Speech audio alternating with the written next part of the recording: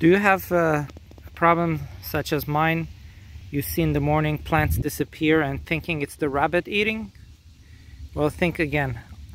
You might be surprised to see that it's actually a freaking worm. And I'm talking about the cutworms. So this morning I had enough because I just planted like baby shallots here, and then I noticed that there were some leaves cut, and that told me that, you know, it's not the rabbit. They don't eat onions.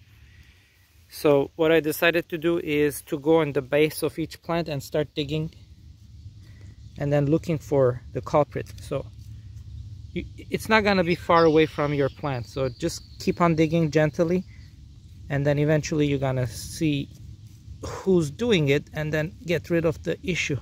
So keep on digging. There you go. See, this is like the 6th one I'm finding. Look at this. Look at this. See, this is a nice big cutworm. I've seen smaller ones. This is the biggest one I had so far. And see, these guys are going and then just cutting each leaf on the base. Sometimes they're gonna just destroy the whole stem.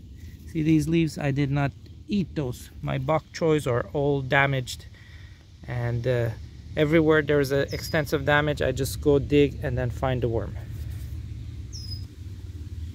So obviously this guy ate my vegetables. I would like to eat it, but won't. Disgusting. However, there's another alternative. Give it to your birds. They will eat it and lay eggs, and then you can consume the eggs.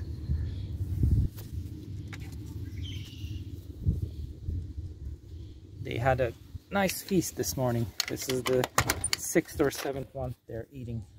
Good job, girls.